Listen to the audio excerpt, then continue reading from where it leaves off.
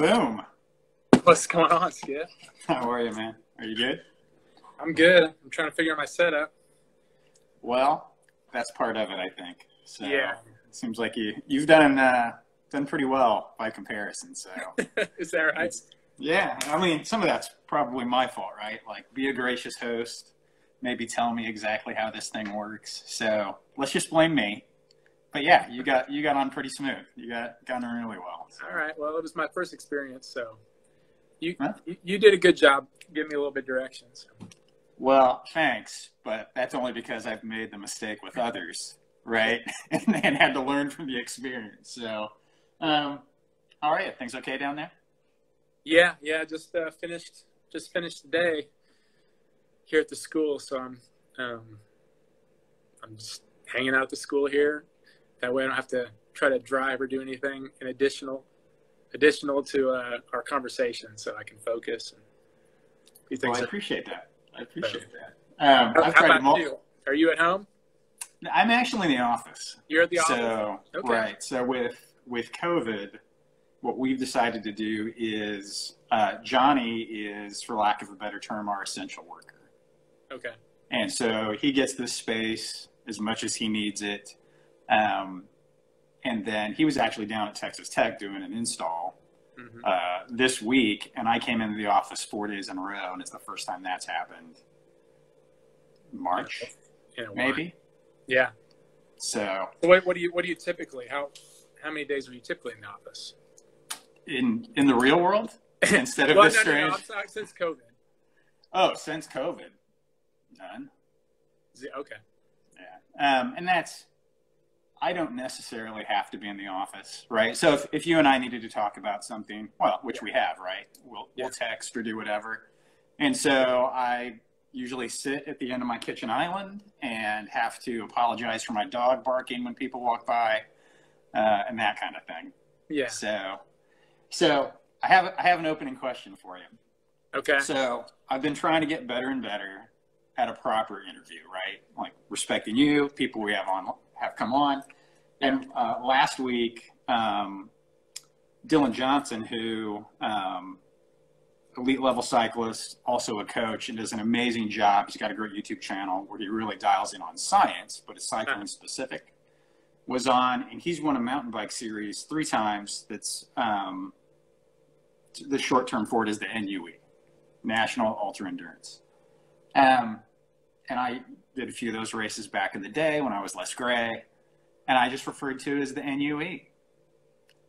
Kept going along, talking to Dylan, and I got home. My wife was like, hey, you know, most of the people that are listening to that have no idea what you were talking about. So trying to get better. That was the life you were living. So it was just normal to you. Right, but I would have not known that. Yeah, not only do I need to respect people who come on with me about how to use Instagram, probably ought to respect our listeners as well, right? So I'm trying to do some homework, right? Because like you and I have talked several times, and like we knew of you, right, from your NFL career. 10 years, if I have that right. Yeah. I know you had some injuries at the end, right? But for people who don't know, small high school, growing up, K-State, 4 years, Hall of Famer, collegiately, right? Yeah. And then quite a bit of longevity for the NFL, might be a simple way to put it, right? Yeah. So, you know, I get online, and I'm just looking things up because I want to have my details dialed, and I come across the videos you have made that are on Vimeo. And are those for classes at school? Because the timing looks like that might be the case. Yeah. Is that how you started, like, trying to communicate with kids during COVID? How's that gone for you? Yeah. You know, it has its challenges, no doubt. Those videos I mostly did in April and May of last year. So I was just trying to figure out a way to one, just to remind students of like what's what exercise. That's sometimes a question, even though you might have done it 100 different times with them. So for some of them, I just did just the exercise, maybe had a brief explanation of it. And then some of those I did for new students that had never been in our athlete development program. So mostly incoming freshmen. So in those videos, I did more in-depth explanations of what we're doing, the why we were doing them, those sort of things. So that way they could look at it, because I wasn't concerned with them really even trying to get under a barbell or anything during that time. It was just more them just kind of getting an idea of what we do and kind of the thought behind it and understanding that process. So the videos were, I think at the beginning were pretty effective. I saw a lot of people watch them. And then as we went, as the summer went on or got into the summer, I think they were a little bit less engaged, which I understand. And then we were able to start with some outdoor conditioning in the middle of June. And then we got him back in the weight room for a while in the beginning of July. So I think, under those circumstances, we were kind of thrown into it. I think it worked pretty well. And it gave some of the kids a head start, especially the ones that were motivated. Well, that's an interesting conversation by itself, right? Is who are the self-motivated athletes and some. Yeah, I suppose it's hard in the gym. Yeah. Oh, go ahead. It's just hard when you're remote or virtual or whatever, and you are not with the athlete. It's a little bit harder to be able to motivate them in the same way. We've done Zoom calls for workouts. So I actually can watch the kids move and do the exercises and things. But for the freshmen, I didn't do as much of that with them. It was more about them just watching the longer videos, the explanations. And then we were doing some assessments. I did 2 or 3 assessments with them where they would send me them doing a body weight squat or them doing an RDL or hip hinge. So I could kind of evaluate how they were doing as far as, watching the videos and be able to apply those things. Gotcha. So I did some of that. So here's a key question. So I'm looking at these, and there's one that's Introduction to Line Drill Footwork. Yeah. And you've got the Icky and Stick. Yeah. Which I have to, did any of the kids know who Icky Woods was? No. Did you have to explain it? No way. No, it's just what I call it, because, when I learned it, that's what we called it. I don't know what even it's called now, but we are going to do it as part of our warm-ups, just some footwork stuff, and that was something to introduce them to. So when we would have them in class, that would be something we do as part of our warm-up. So, yeah. Did my daughter do that? Was she doing that, or did I do that? I think I did that. No, it was just you. It was just you. I would have loved to see the demonstration, right? But then I will say this is really a tangent, but so I'm watching the video, right? And I'm thinking, where's he at? No. Right? And then it kind of pans over. Is that your place? Yeah. Because that's looks like a pretty good place for a cookout. Yeah. Game of horse. Yeah. Right. So once this breaks up, we need to come down and hang out for a little bit. So it's a nice training place. The yard is decently long. I can do some tempo runs on there, about probably 40 yards, 50-yard tempo runs. Oh, okay. It grades down a little bit, so you can do some downhill speed work. So it's just a slight grade, or you can do some slight grade hill work. So it's pretty solid. And then again, like you said, you've got your concrete for the basketball hoop. I rolled out a rubber mat. My daughters will do broad jumps on the rubber mat, so I'm always trying to get them to see if they can hit a PR on their broad jump. So we have that out there in the backyard. So pretty active backyard. And the trampoline that we have back there is a lot of use of that. Oh, I can imagine. Well, I will joke with my wife and I watch those shows like Love It and List It, or those just home shows in general. People are buying, selling houses. And I'll just laugh because some of the things you just went through are things I think about, right? No way, that driveway's too slanted. You can't shoot there. Yeah. There's not enough room in the back to do it. I just imagine back to back, your family's moving, you're on a show like that, and we're on a show like that. Mm-hmm. Totally different world. Mm-hmm. And I don't even know what the realtors would do. It's just kind of funny to think about. So, we're I'm kind of goofing around with it, but so now you're training high school athletes, Uh-huh. yet you have this experience like playing and working with NFL athletes, right? And kind of the cliche one percenters. Yeah. Was there, so I'm going to kind of go top down, like given that you played in the league, more than most, like was there a time that in the weight room you transitioned almost to another coach in the weight room where people were looking at you for feedback in what you were doing? I don't know that I would say that.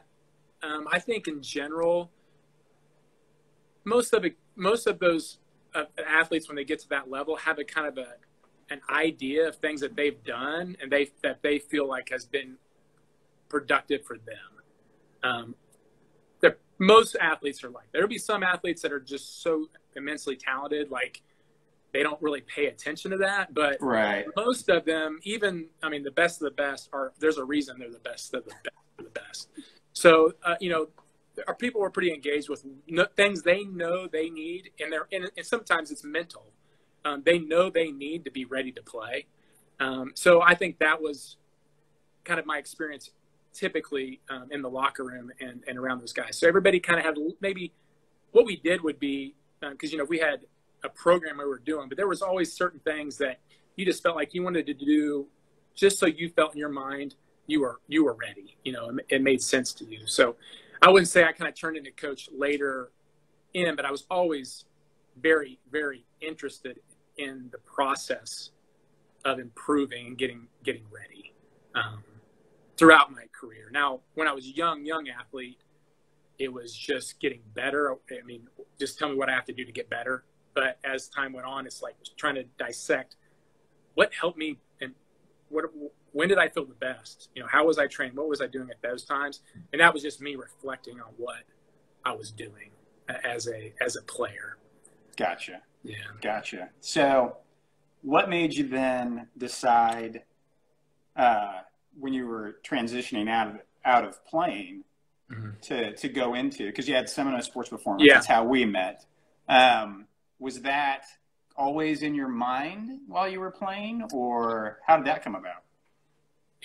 I would say probably the last 5 years that I was playing, I was kind of thinking what would be my next step, after I'm done playing. Because, you're playing every year and you're getting ready, but in my mind, I'm like, okay, well, if I don't make a team, like what would be my next step? What am I passionate about? What do I want to do when I'm done?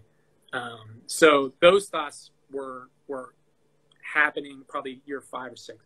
My brother Tim started a training business in the Wichita area, and I was a little bit involved with that. So that was happening. I think, gosh, it was probably like maybe my last year in Philadelphia, maybe year 5 or 6, during that time frame. And I just knew, I didn't know exactly where I was going to live at that time, if I was going to end up, in a city I was playing at, or if I was going to move back to Kansas, or what I was going to do.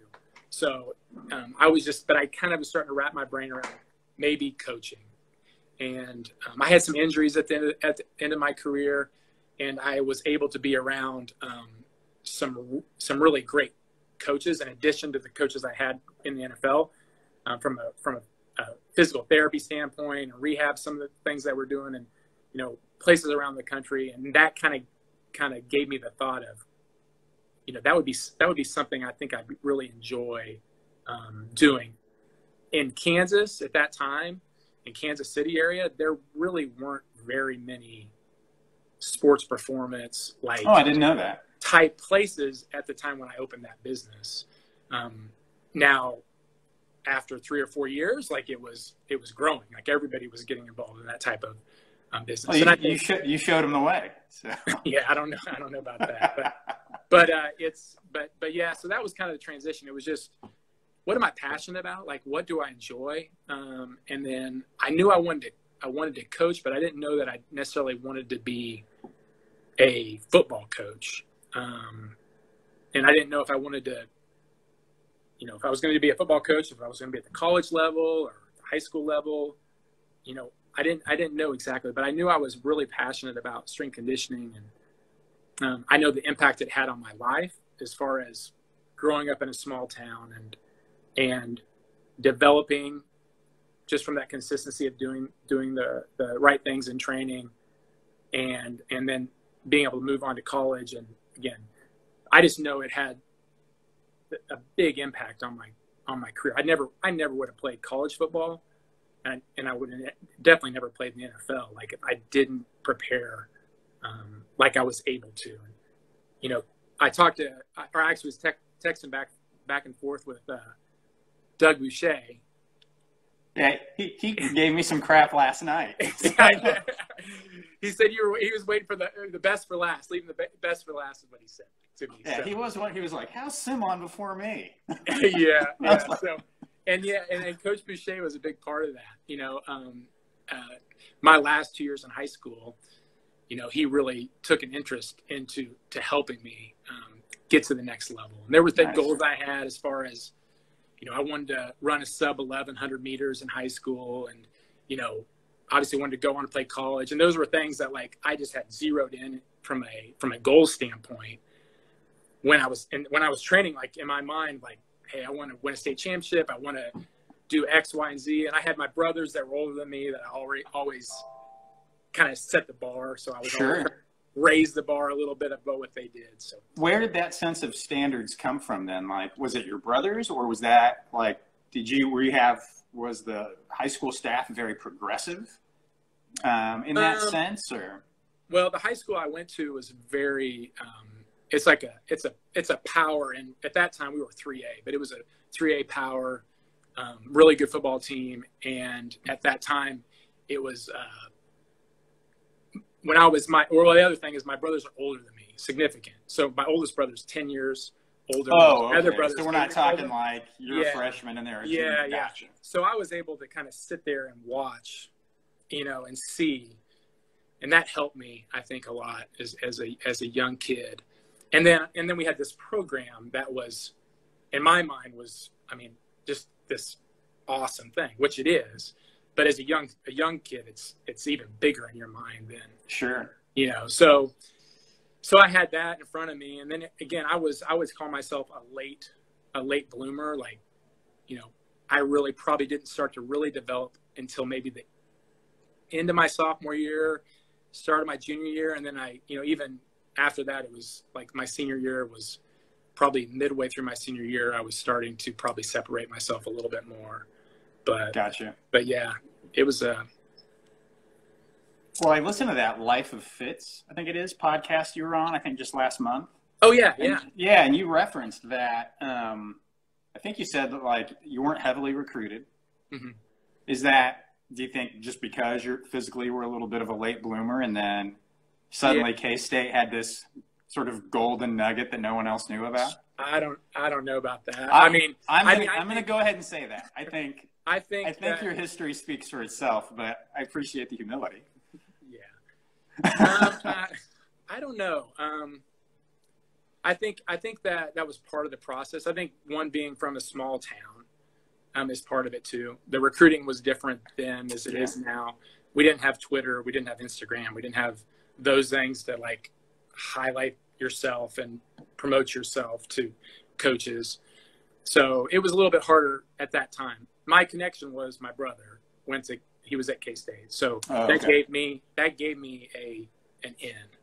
So, I mean, as far as them knowing who I was and those things. So I think if he wouldn't have been there, I don't know if they would have offered me or not. You know, I would like to think they would have, but sure, who knows? Brooks Barta was there too, and our head coach, Roger Barta, he was our head football coach, and they had a connection with K-State, which helped a lot as well. Gotcha. No, I always find that interesting, and I do wonder, like, do you think that experience where, you know, you felt like you were a slow developer translates in how you see your kids you work with today? Yes.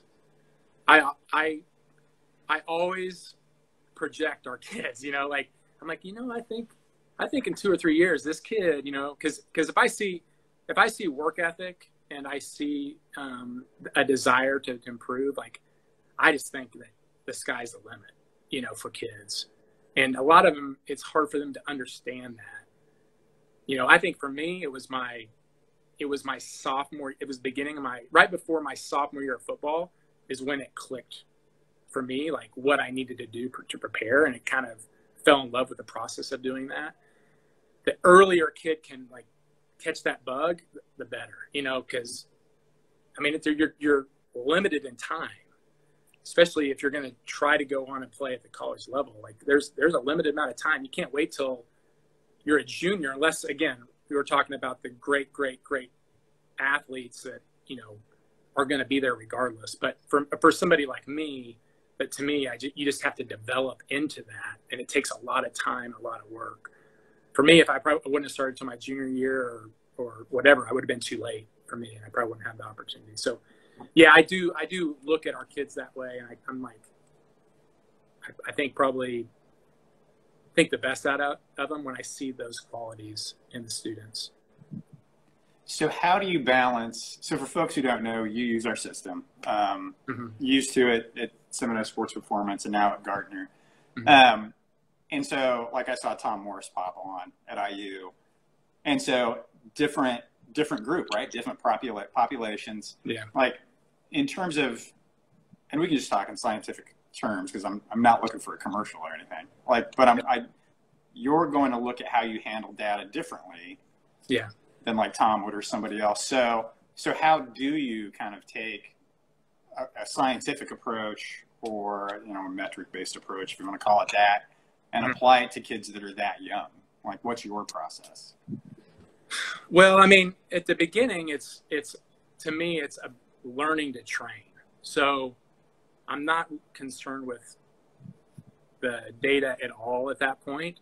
You know, it's just learning the movements, you know, learning the process of training, those things. And that can take a long time. And I think I said it on the show, on the other podcast, like I'm not in any hurry to develop a kid faster than whatever. He gets him as a freshman. I could care less what he squats. I could care less what he benches. It doesn't matter to me at all. Those things. So that's kind of my base. It's like learn to train, you know, and that may take a year and a half. Like I'm going to take my time with that. When they've kind of developed, you know, some training age, and I'm more looking at the data as far as making adjustments to training loads is probably the biggest way I use it for our kids. So we typically do a 4-week training cycle, and then in the 4th week, and this is during our off seasons, and on the 4th week I call it power week. So in our power week, we're using more of a power percentage that they can achieve higher wattage, and during that week, that's when I kind of readjust maxes off of what they're doing. So our goal, my goal with them as they progress and they get to that next level, is for them to be more explosive, with moderate intensities. That's kind of my goal. And then we train off of that. So we obviously train heavy, and we train lighter. We do volume. So, but that over time, that's what I'm looking at as my metric that I am over time trying to improve. So if a student comes in and they're at a 600 watt front squat, you know, and then I know a year later they're at 850 watt front squat, that, you know, that's where I want to be. Like that's where that's how I want to grow them. I don't necessarily, in their mind, like we don't really max. We don't do like 1 RMs. But when we do go heavier, then I'm able to look at the velocities and make adjustments off of that. So some of our athletes are more explosive. Some of our athletes are a little slower and stronger. My philosophy is my thought is I want them to become more powerful. That's my goal. Jumping, I'm, vertical jump, broad jumps, triple broad jumps, triple jumps. Those are also things that I look at as far as how the programs are working. 20-yard sprints, flying sprints, and those things. So that's kind of my philosophy with it. We do train heavy, but we train heavy to become more powerful, more explosive. So I don't know. It's with the EliteForm, it gives us the ability to do that. So do the kids, what's the impact of that been like culturally, like there? I've seen our stuff get like certain athletes jacked up just because the number's now a score. Yeah. But is it more pervasive like in the area where like are the kids proud of their weight room basically? Because they know they're doing something others aren't? Yeah. I think hopefully they take great pride in it, and they should, that they have the opportunity to train in an environment like this. But I do think they do appreciate it, and they work and they compete. And that's one thing, having that feedback allows them to not, compete against each other, but compete with themselves and improve themselves. So that's one of those things that I don't think you can even equate like how important that is to having the ability to have that intent rep after rep after rep after rep after rep. It's not just there's not a lazy rep. You want that intent every single time you get under a barbell or get a barbell in your hands or whatever you're doing with it. Well, and then like culturally as well, it's not like it's what you were trying to do is coming from someone who doesn't obviously have a lot of quality experience. Yeah. Right. So, it's like I hear many coaches, and I'd be curious to know if you feel the same. We'll talk about how, like, I'm not a big believer in kids are different these days because I think that's a lazy cliche in and of itself. But it does seem like there is, maybe it's the internet, but a broadened desire to understand what we're doing. Yeah. And know we're kind of doing things the right way. Yeah. And do you feel kind of the same way about like kind of the population that's that age now and kind of having that need? I don't know that that's the case with the majority of them. To me, I do think there are some kids that are interested in that part of it. Probably more somebody that would be like me. If I was a kid, I would have been interested in that. But some of them, it's just how we train. Like, it's just what we do. Some of them are gonna know much of a difference because that's, this is my second year here. So that's just that's how they train. Well, that is a good point, right? Because when you're that young, you don't know what you don't know to some degree. Yeah. So I think for them, I think if you're in a college level and you haven't been exposed to that before, and that might be like, oh, this is why we're doing X, Y, and Z. But a lot of times I'm explaining to them like what we're trying to do, what we're trying to accomplish, so they can see their goal. And then there's the metrics like, hey, 1,000 watts on a back squat, or a 2,000 watt hang power clean, some like standards that they're trying to achieve, through their training and those things. Where before, hey, I want to have a 400-pound back squat, or I want to, do it's similar. It's just a different way of thinking about what we're trying to accomplish as they progress, their junior and senior year, and they're looking at those metrics. Yeah, there has never been a shortage of goals to put in front of athletes, right? So, yeah. It kind of reminds me of, we had Bob Alejo on a couple weeks ago. Oh, yeah. And I think he's pretty well known now for saying, like, if tell me what you're doing or what you call it now, and I'll tell you what we used to call it, right? Yeah. So similar but different. Like you mentioned, you had the goal of running 100, right? Under X time. And so how do I get there? quality training. And that can be the same with how much power you generate on a squat. It's just, yeah. And it's, and I think, you know, you're able to see variations with the EliteForm from week to week. I do like it a lot for in season as well, because when you're doing a training load and you know, because we usually do workup sets, you know, so, you know, if they're working at 75% and they're not hitting their number, that gives them an idea during the season, like, hey, I just need to stay where I'm at or take a little weight off the bar, because our next set we were going to take 80% and I'm just down today, whether, you know, it was somebody that rushed the ball 25 times in a game, or, you know, versus the kid that he was just on the sideline, you know, didn't play at all. So those kind of things in season are really critical to be able to kind of manage training load for them during the seasons. Auto-regulating and kind of combined with testing gets really interesting. And it does, just regardless of the technology, kind of hinges on that real-time feedback. Yeah. Like the more data I can get in the moment, just I can make decisions off of that, because I certainly didn't play at any level near you.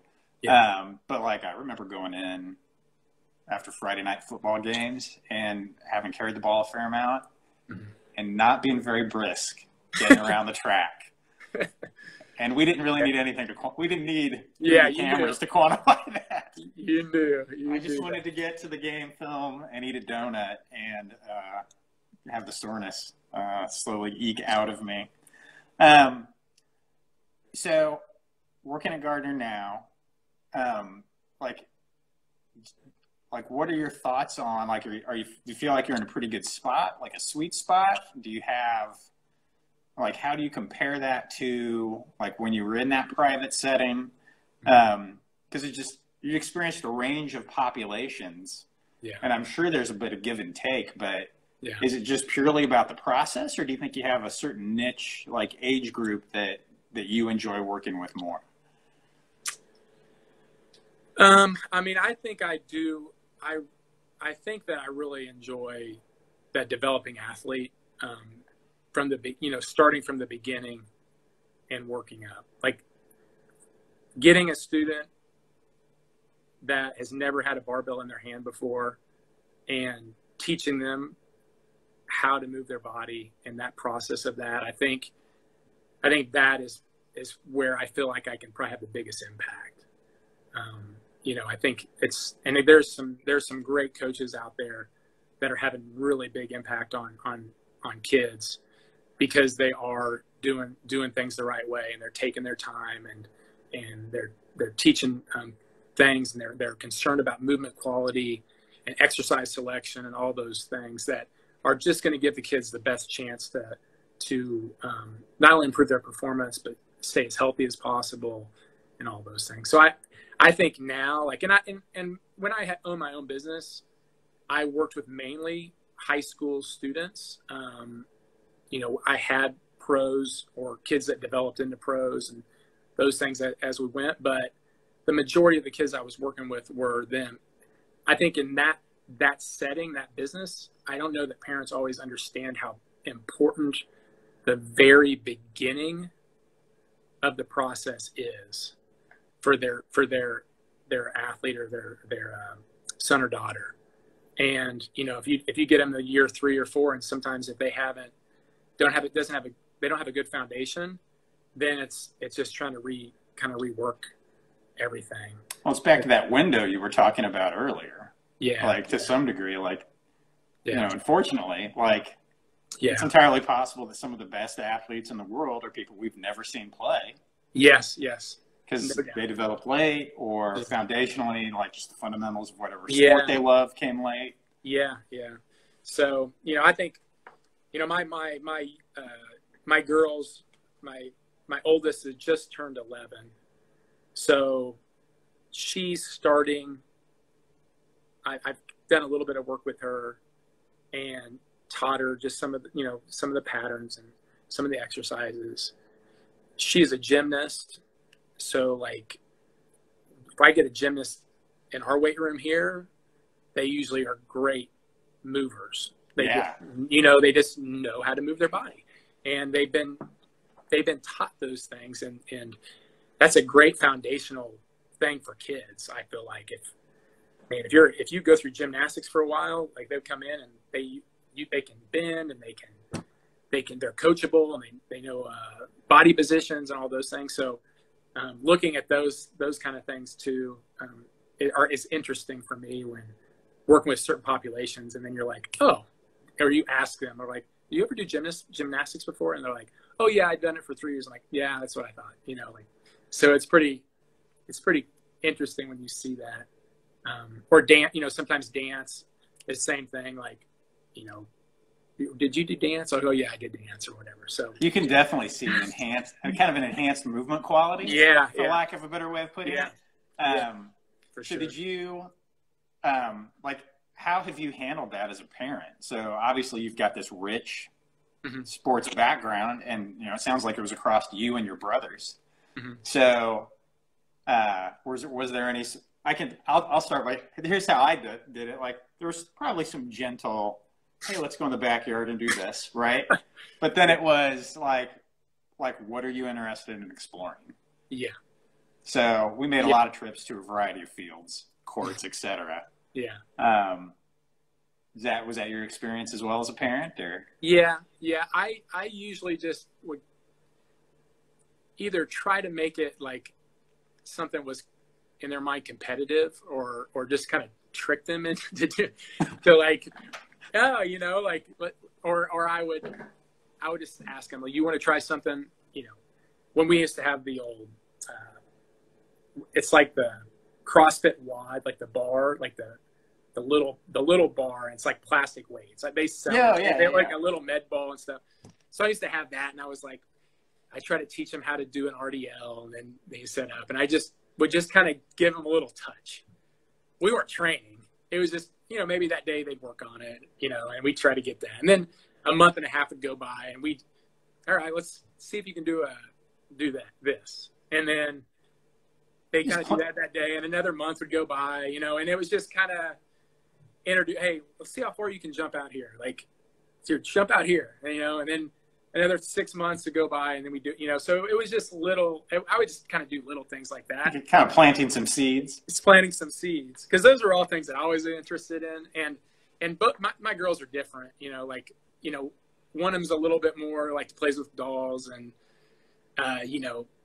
those kind of things. But she's pretty good athlete. She just isn't as engaged with doing those things.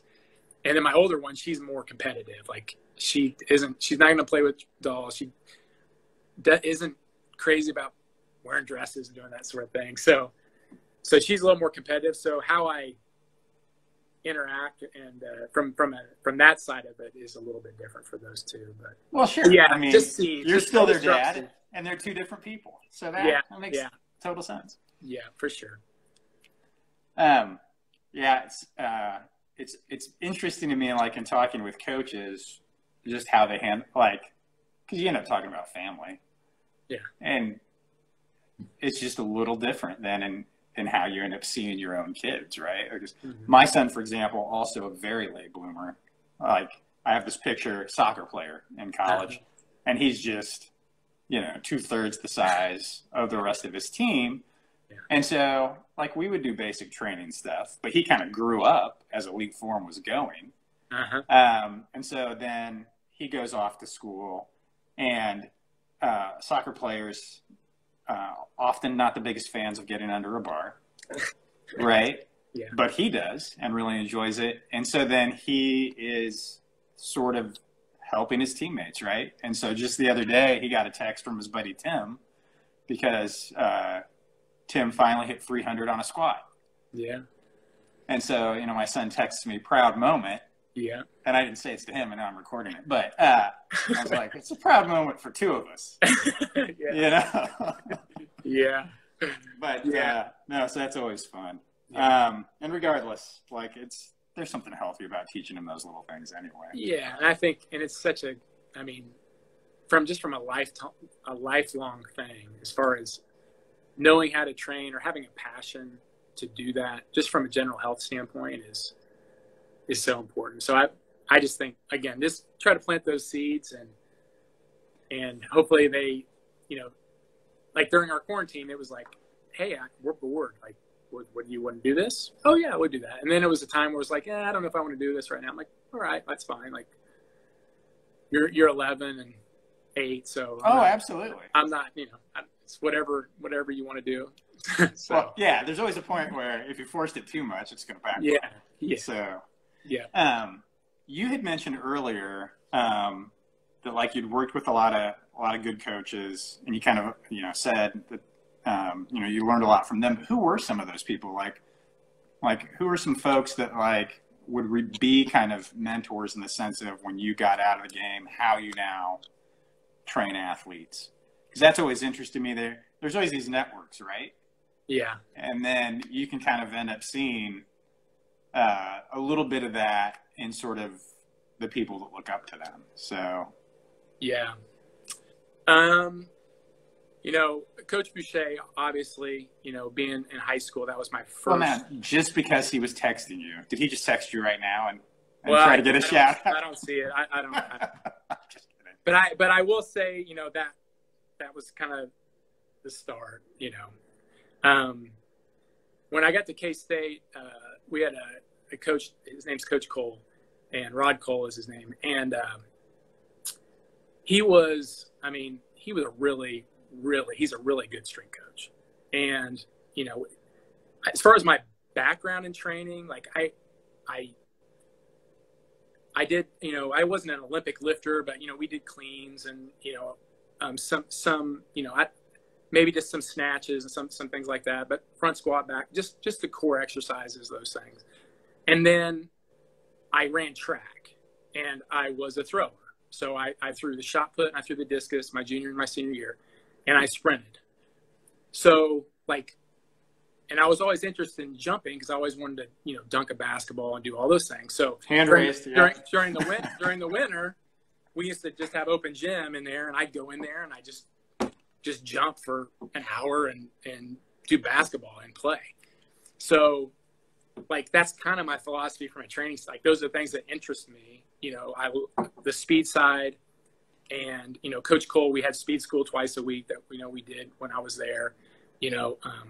We threw med balls and we did those things when we were there, and then we had a good balanced strength program with Olympic lifts in there, and our powerlifting movements and our accessory work and all the things that a great program has.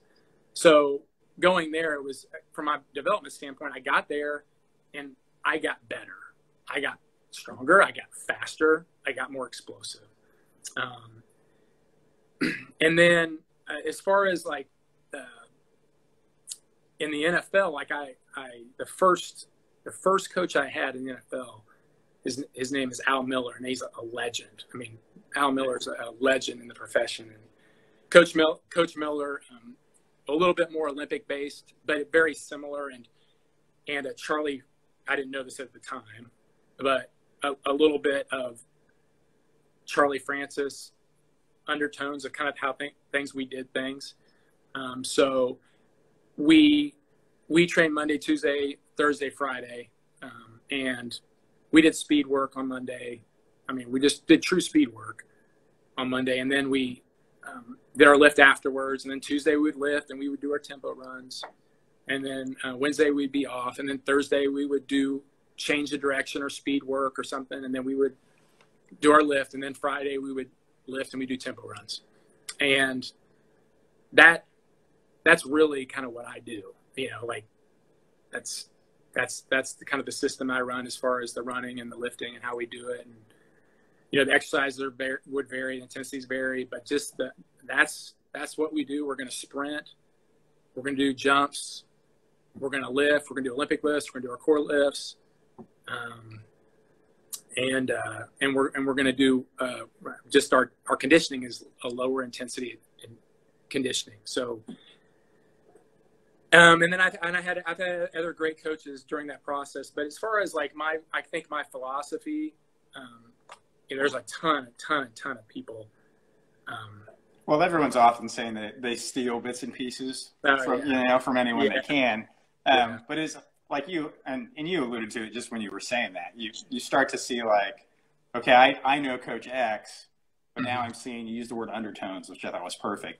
Now I'm understanding that now that I've learned about this guy over here, I can see how that all came about. So and Coach Miller, he wrote a book. He was a co-author on a book called The System, and I just read it last year sometime, and I was like, oh, like I was able to kind of put those things together, kind of what we were doing at that time, and kind of the system behind how they were doing the programming.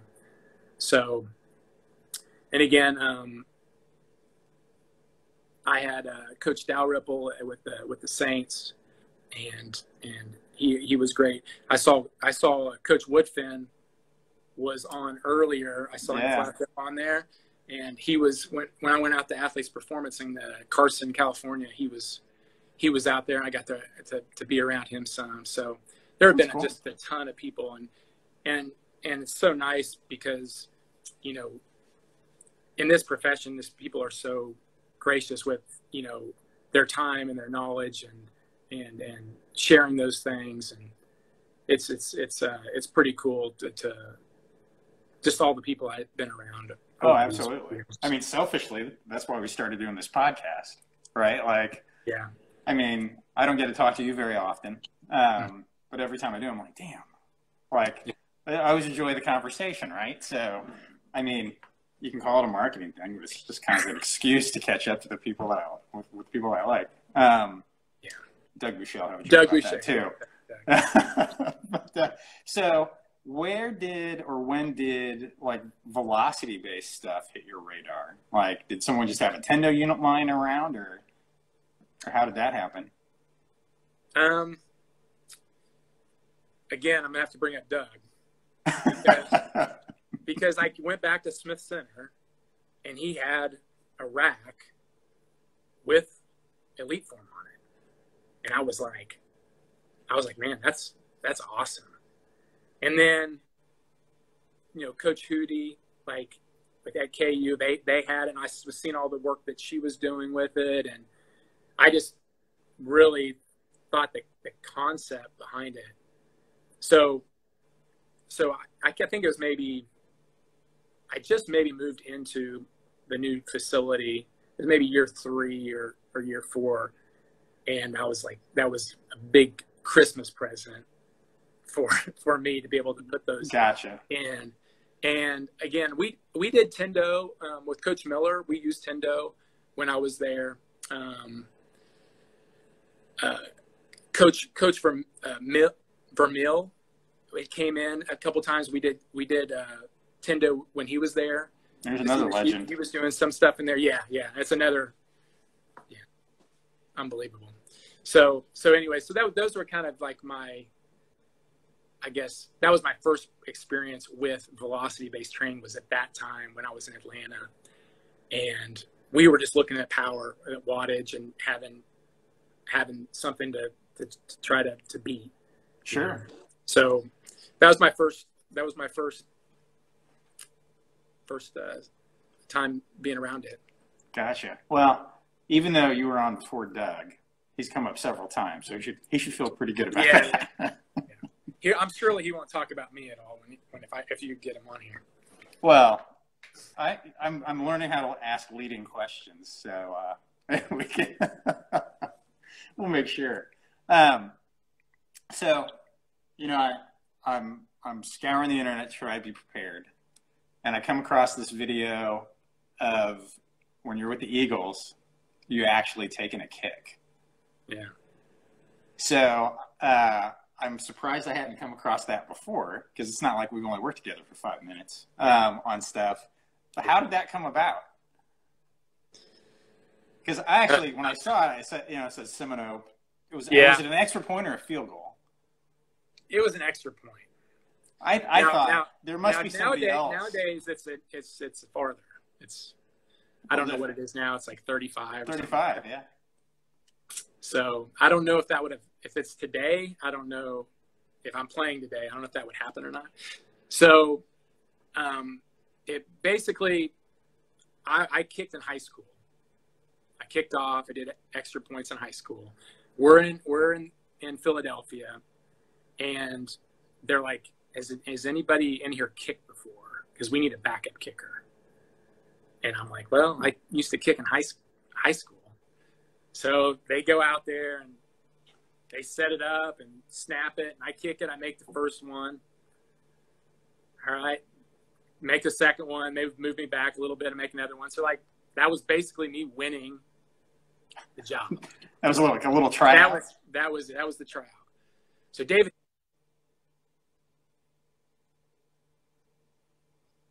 kickoff, and he hurts his hamstring, and he's out.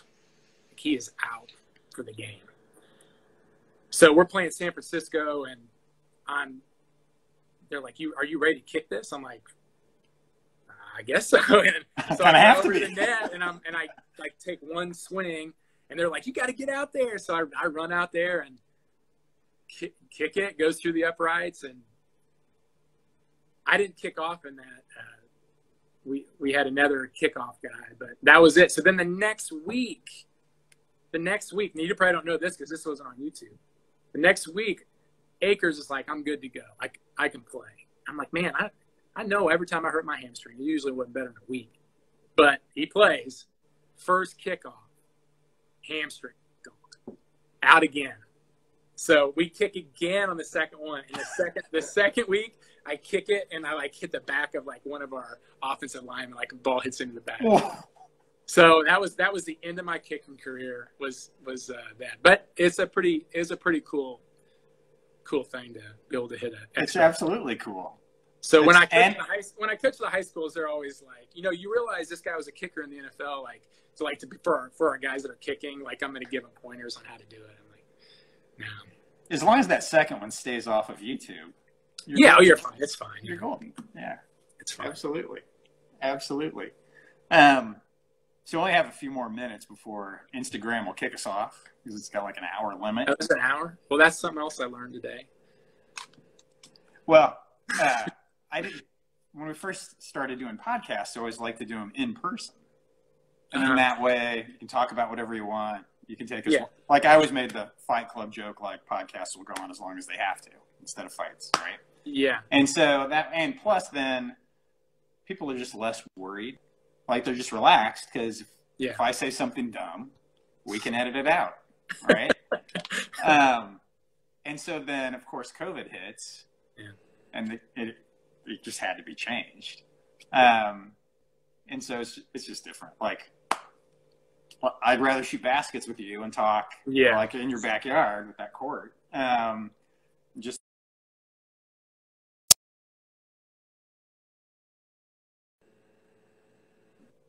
go from there. But do you think, like, how are things down there in terms of getting back? Woods is? Are things tracking well down there? Well, today we got some positive news.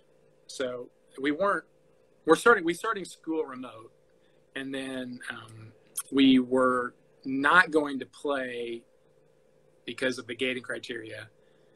But today we got news that we will be able to start practice tomorrow. So that's good news for our kids. And nice.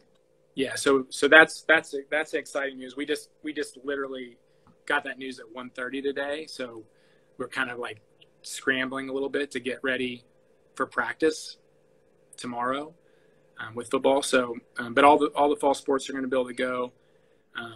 And again, it's just been such an up and down time, right. It's a lot of highs and lows, probably more lows than highs, but today was a high for us. And, coming back in the summer and be able to have an opportunity to train in July, most of July, and then a little bit of August was a high for us and the kids. So we'll take those things and we'll, enjoy every moment we get with them and they get the opportunity to be around each other, around the coaches, and getting to compete. So right. I'm pretty excited, pretty fired up about that. It's kind of the best we can do right now. So I'm glad to hear you're able to get back at it to some degree. Yeah. So I'm going to plant this seed. We'll do a round 2 sometime. but we'll get Doug involved. Yeah, yeah. And we'll do a little roundtable kind of thing. And it good. probably will be more banter than like Yeah. quality journalistic interview, but I bet it'd be a heck of a lot of fun. So It'd be a lot of fun. It'd be a lot of fun. Let's Yeah, plan on doing that. Yeah, I'd love that. Outstanding. Well, hey, thanks for doing this. And hopefully you can get back at it and there's no pauses or hiccups. And the next time we talk, we're worried about like progressions and, you're able to get some time with the guys like you want. So yeah, appreciate it. Thank you, Skip. I appreciate it. Thanks, Mark. All right, Talk take soon. care. See you.